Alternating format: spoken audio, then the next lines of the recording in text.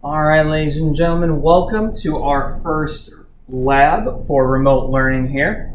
What we're going to be doing here is I'm going to take the time, go over kind of how demos and labs and things will work, what you guys will do as far as papers as well as the labs themselves, and then we're going to actually demonstrate our lab. So what you should have with you is in the assignments tab or in the files tab, you're going to see this sheet right here, a Mise En Place sheet.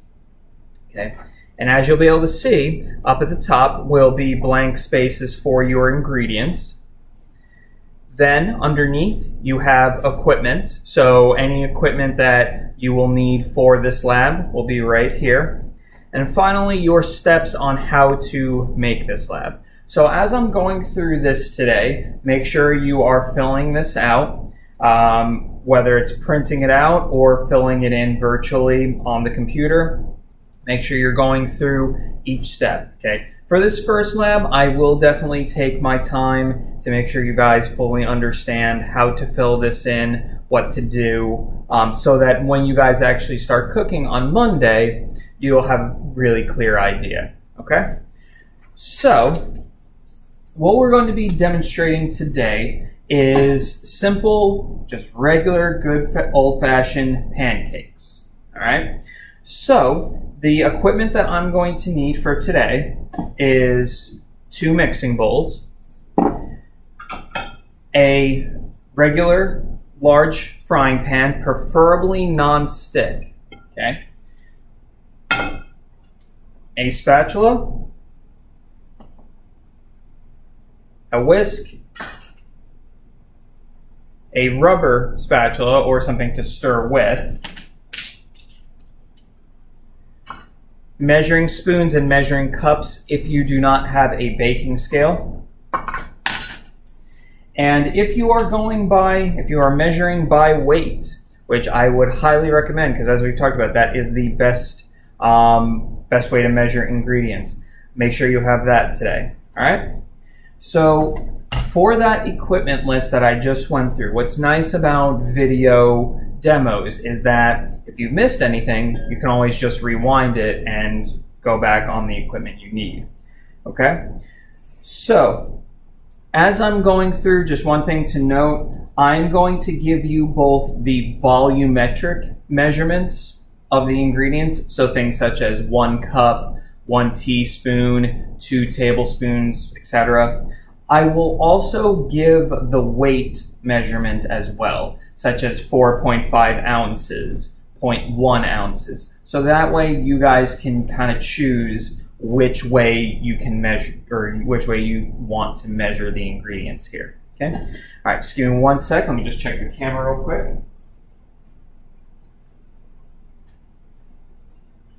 All right. Okay, first things first, before you start cooking any lab, make sure your counter is ready to go, it's clear. The only things you have around you are your ingredients, your equipment.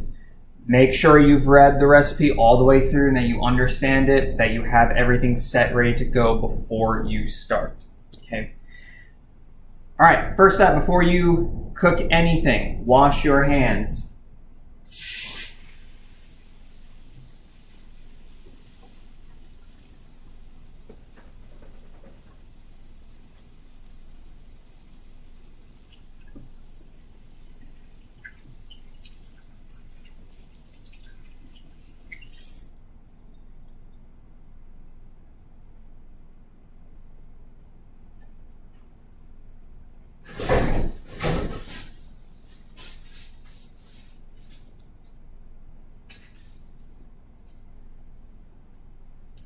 Okay, so let's go down the ingredient list first. Okay, so on your Mise En Place sheet, go ahead and fill out the ingredients and their measurements as I'm going along here. All right, so you're going to need 4.5 ounces of flour or 1 cup of flour.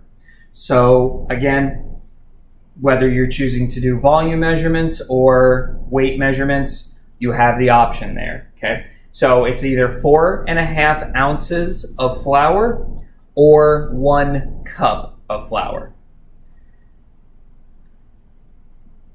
0.1 ounces of kosher salt. For those that don't know what kosher salt is, that's what is listed here. You will be given in your kit's kosher salt for this entire class. I'll explain during another lab why we are going to be using kosher salt as opposed to normal table salt, but it's really important that you start switching over to kosher salt for all cooking, not just baking, but just regular cooking as well. Okay, so 0.1 ounces of kosher salt or half a teaspoon of kosher salt. Okay, so 0.1 ounces of kosher salt or half a teaspoon of kosher salt. 0.2 ounces of baking powder or 2 teaspoons of baking powder. Now, it may just be easier to measure by volume, but that's up to you. So 0.2 ounces of baking powder or 2 teaspoons of baking powder. Half of an ounce of sugar or 1/8 of a cup of sugar. So 1/2 ounce of sugar or 1/8 of a cup. A single egg. So this is a ingredient measurement that is by count as opposed to volume or weight. 6 ounces of milk or 3/4 of a cup of milk. So again, that is 6 ounces of milk, 3/4 of a cup of milk. Now, in your ingredient kits, I have put in your kits powdered dry milk. Okay, you can use that as a substitute for this recipe. Just look at the back of the package. It'll give you the measurements that you need to mix together in order to get milk. I will also later make sure you guys understand how much powdered milk to use and how much water to use in order to get 6 ounces of whole milk. Okay, so again, it's just one unique challenge with remote learning here is that we have to kind of make substitutions with perishable or non-perishable ingredients. If you just have regular milk, like sitting in your fridge, I would definitely recommend using that. Okay. Okay, so next ingredient, 1.5 ounces of unsalted butter or 3 tablespoons. So again, 1.5 ounces of unsalted butter or 3 tablespoons. Okay, real quick, since butter is going to be an ingredient that you are going to need to get, super important whenever you go to the grocery store, make sure you are purchasing unsalted butter. Okay. The reason why is because if you put salted butter in your recipe and you're putting in salt as well, the pancakes are going to become overly salty and they're going to be inedible. Now, I know some people are thinking, why not just use salted butter and just leave this salt out? Well, the problem with that is that salted butter, you don't know exactly how much salt is in that butter. So you're kind of playing a guessing game here. My feeling is go with unsalted butter and then season your food yourself. You shouldn't have your butter season food. You should be the one in charge of seasoning your food, controlling salt levels. So again, unsalted butter. You can use salted butter for serving later. Nothing wrong with that, but I would definitely, if you're going to be cooking with it or baking with it, go with unsalted butter. Okay, so 1.5 ounces or 3 tablespoons of butter. And this is going to be melted. So, if you give me one moment here.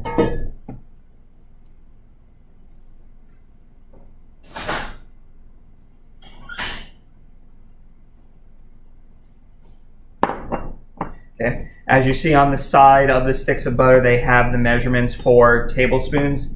I'm going to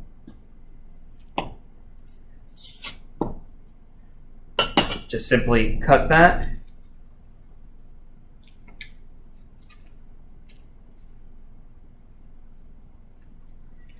Okay. And now I'm going to put it into a microwave safe bowl here, or ramekin or whatever, and I'm going to melt this in the microwave for 10 seconds at a time. So I'm going to put it in the microwave for 10 seconds, check it, wait, put it in for another 10 seconds, and so on. Okay, if I put this in just for a minute at a time, the butter is going to melt, the water is going to boil inside the butter, and you're going to get an explosion in your microwave. And your parents probably will not be very happy about that. Okay. Alternatively, you can just melt this in a pan and then use it in your recipe, but I would definitely recommend the microwave for this.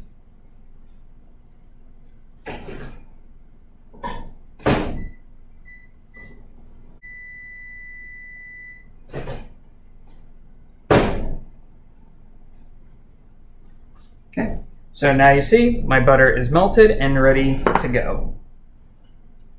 Make sure I'm cleaning as I go here.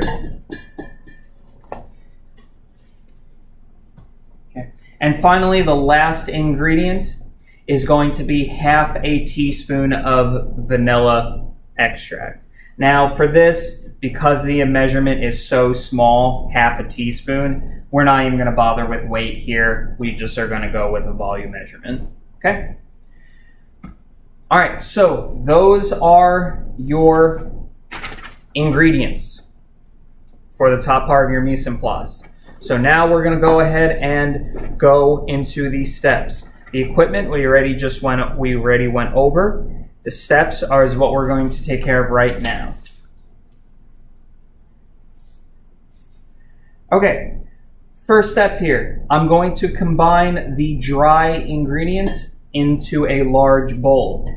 So I'm going to combine the dry ingredients into a large bowl. So since I'm measuring by weight,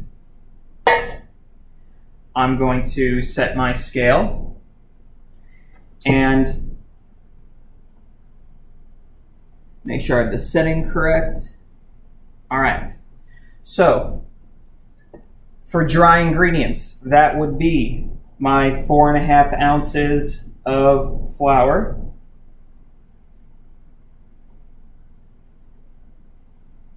okay, so there's my 4.5 ounces.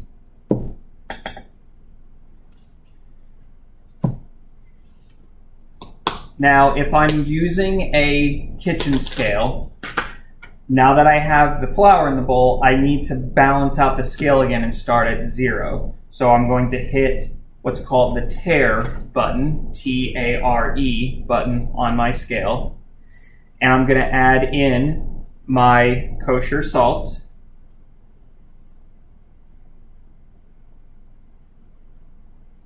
Okay. So this is part of the dry ingredients. So I have flour, salt. I'm going to add in my baking powder.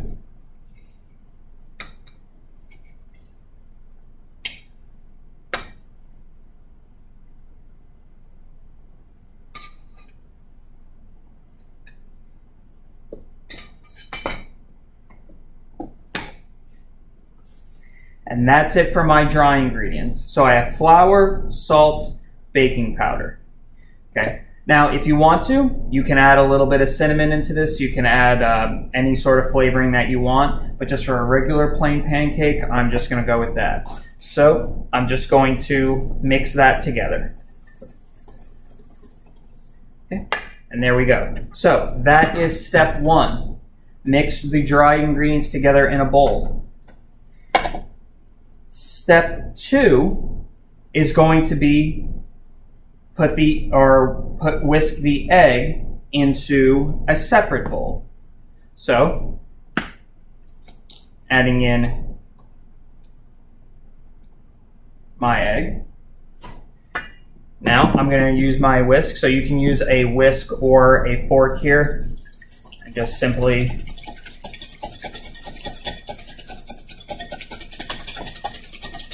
break that up. Okay, so that's step 2. Just simply whisk the egg in a separate bowl. So step 3 is I'm going to put my wet ingredients into this bowl. So if I balance out the scale here,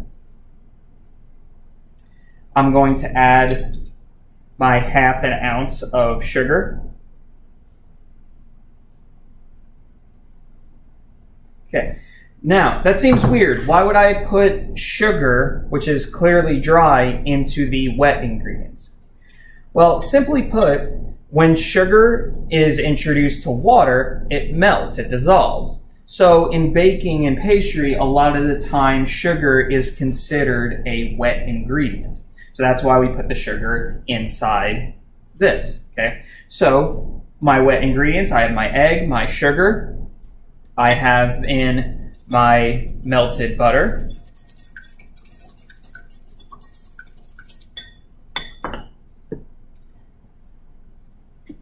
I'm going to add in 6 ounces or 3/4 of a cup of milk.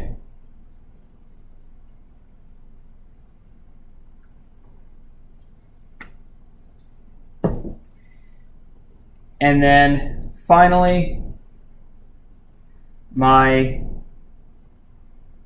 ½ teaspoon of vanilla. So I'm going to whisk that together.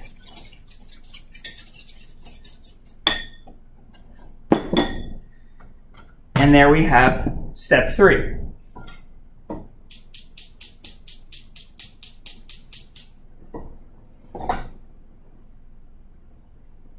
Okay, so far our steps have been: step 1, combine the dry ingredients in one bowl. Step 2 has been whisk the eggs together, then for step 3, add in your wet ingredients such as milk, butter, and vanilla.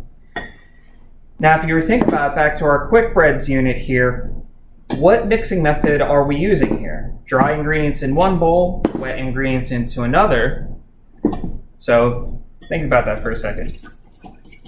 Okay. Now in this case, this is called the muffin method.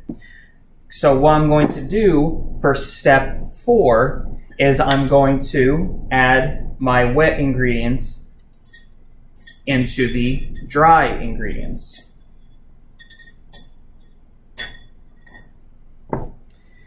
Now, super important here.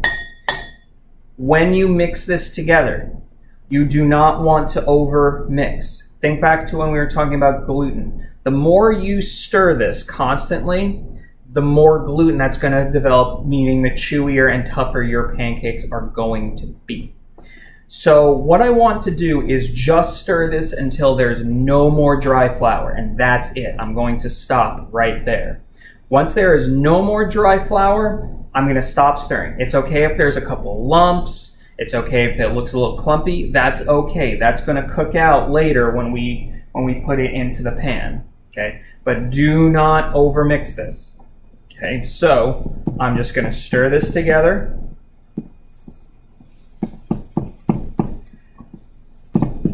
Okay, a whisk is the best tool for the job here. Okay. And that's it, okay? You see, you may be able to see there's still some lumps, there's still some clumps, but there's no more dry flour. So stop mixing, walk away, all right?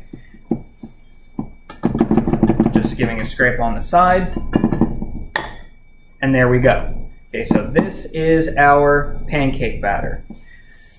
So now we're gonna go to the fifth step, which is to cook it in a preheated skillet. So let me go ahead and move the camera here and I'll get you guys over onto the pan.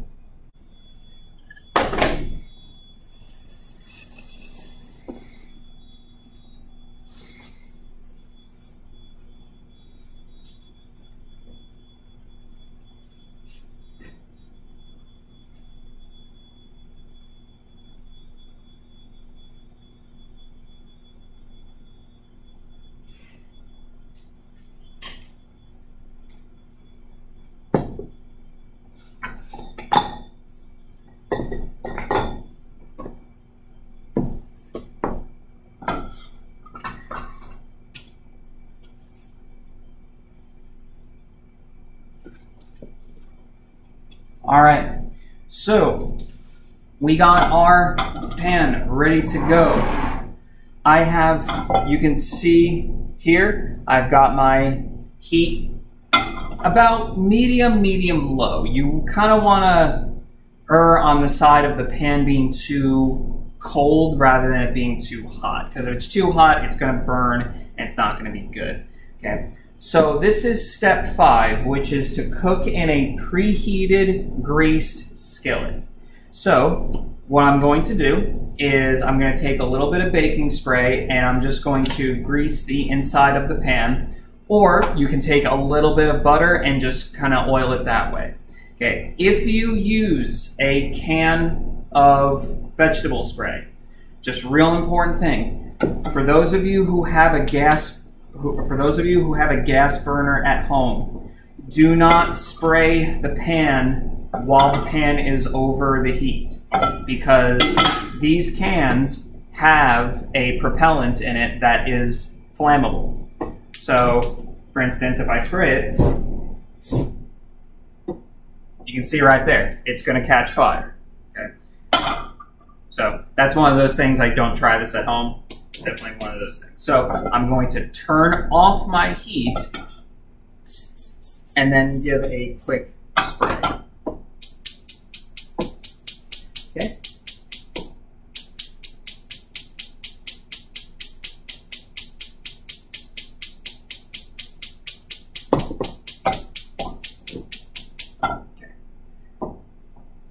So I have my pan hot and ready to go. I'm just going to take a few spoonfuls of my pancake batter and just add it right to the pan.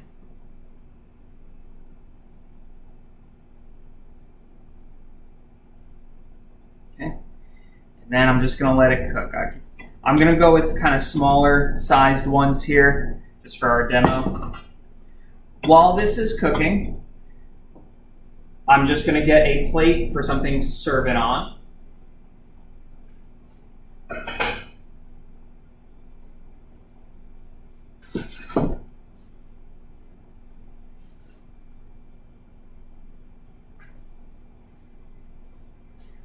This sucks, they kind of ran together. That's okay. All right, I'm just going to be patient, let that cook.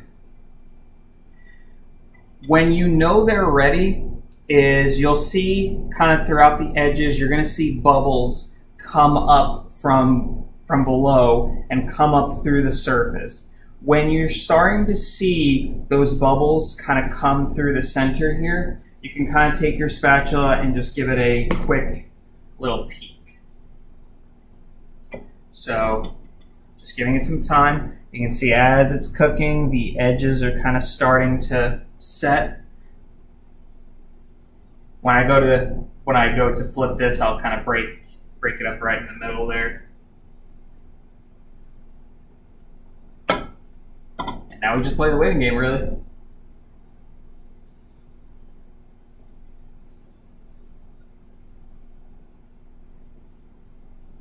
Okay, while you're waiting, I would definitely recommend cleaning up as you go.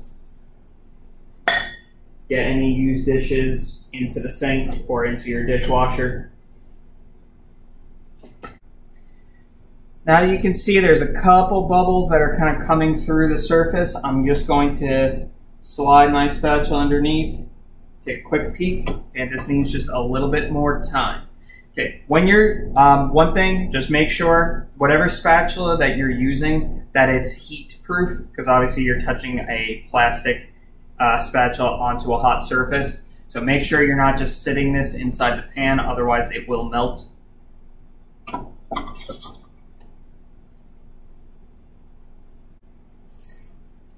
Break that up in the middle there. Okay. Now, just gonna slide my spatula underneath and then give it a flip. So you can see a nice bit of browning there.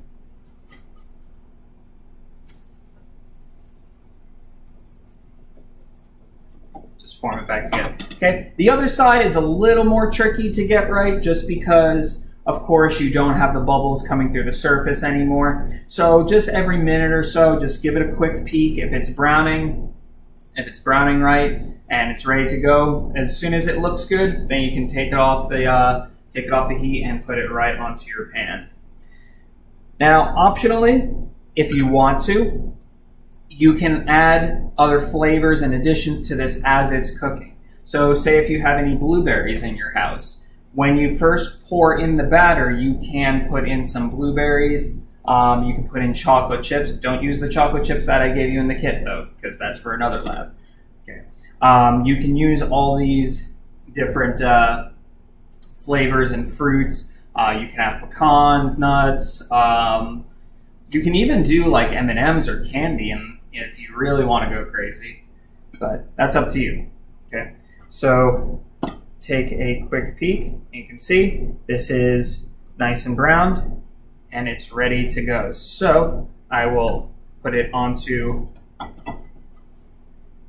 my plate, and then I'm going to start the next round of pancakes here.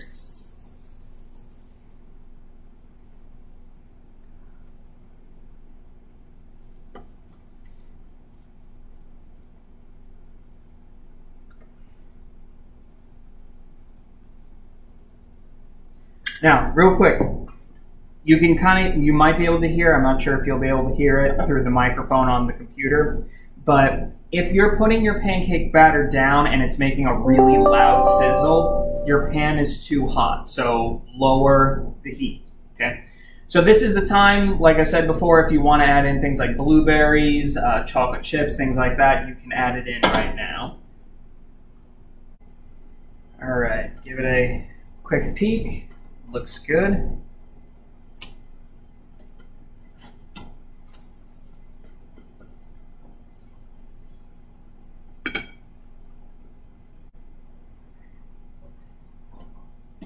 Take a quick peek. I think it needs a little more time.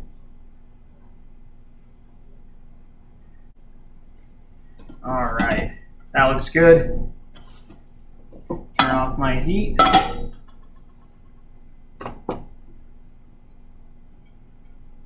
Okay, and there we have it.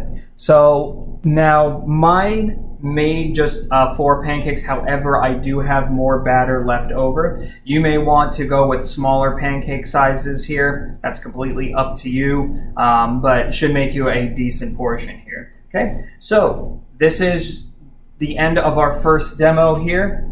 So make sure you have all parts of your Mise En Place sheet filled in, ready to go. If you have any questions, let me know. Make sure you're watching back through the video if you need any help or if there's like anything that you are missing in the Mise En Place sheet, okay? So this is it. Once you are finished with this, head back to the class and we'll proceed from there.